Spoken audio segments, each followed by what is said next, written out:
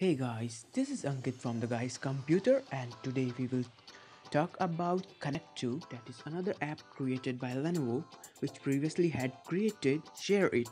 Now this app is used to transfer files from computer to your cell phone. Now let's see how this works. First of all, download this connect2 from the Lenovo website. The link is in the description. Now you also have to install this app on your Android cell phone. Now before opening connect2, make sure that your Wi-Fi connection is turned on your laptop.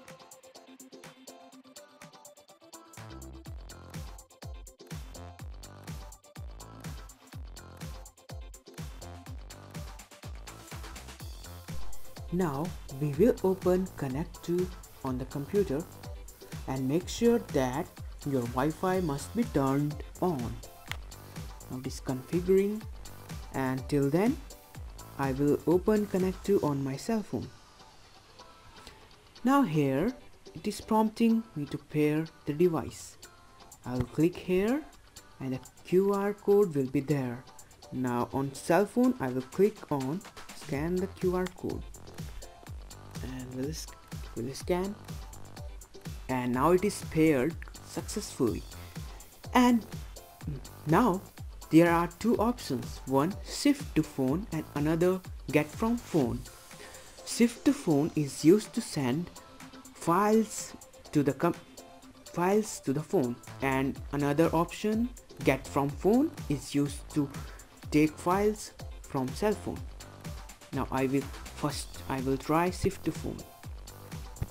I will go to my PC and under the videos I will send this video to my cell phone, and it is going. It is of 57 MB and it took around 3 to 4 seconds, and I also got a notification. Now let's receive file from the phone.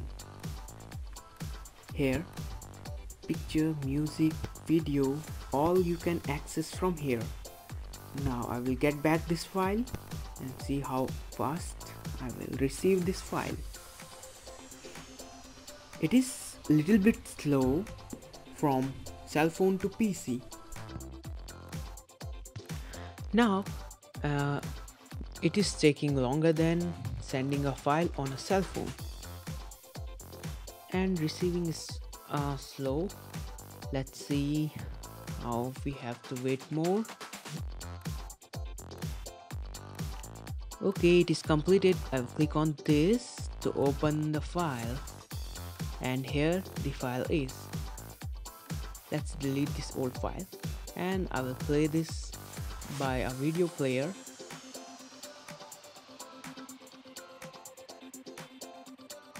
And here it is playing successfully. I have muted the sound. So guys, it is a very simple software to send and receive files from a computer to your cell phone without any hassle.